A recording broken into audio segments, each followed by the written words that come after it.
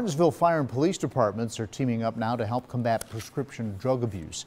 According to the police department, this combined door-to-door effort is the first of its kind ever in the state. WSLS 10's Colter Anstead explains why the departments believe this effort will be so successful.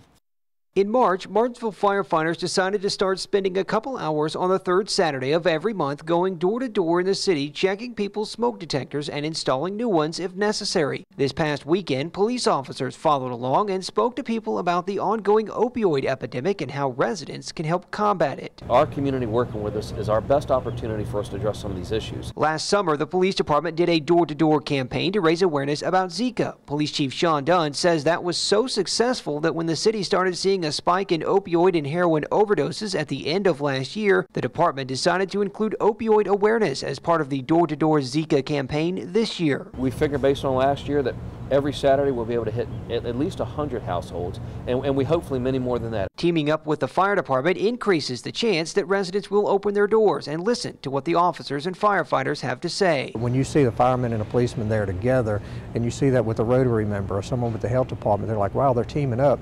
This is legit. This is real. They want to help me out. They're more receptive to opening that door. Aside from making people more aware of the opioid epidemic, the police department hopes this will also make people more aware of how they can get help. We don't want to bombard the citizens with too much information at once, but we are here to help them obtain the correct information if they ask for it. In Martinsville, Colter Anstead, WSLS 10. A local